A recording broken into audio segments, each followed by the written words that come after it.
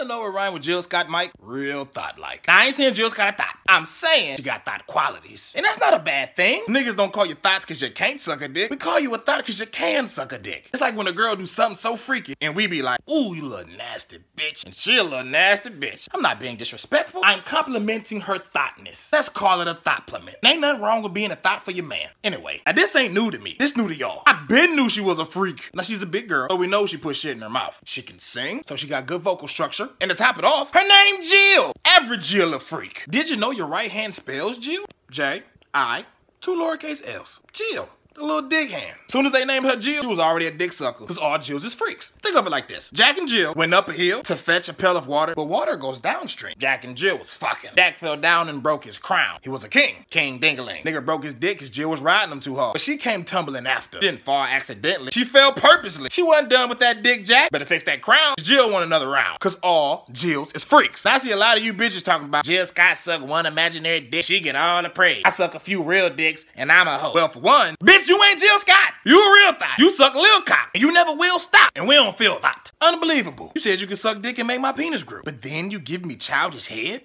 Peekaboo? Shut the fuck up. Jill Scott teaching you. Now what you say, Jill? Shout out to all the big dicks. Thank you, and you're welcome. I'm Jody Greasy, and I ain't got no money yet.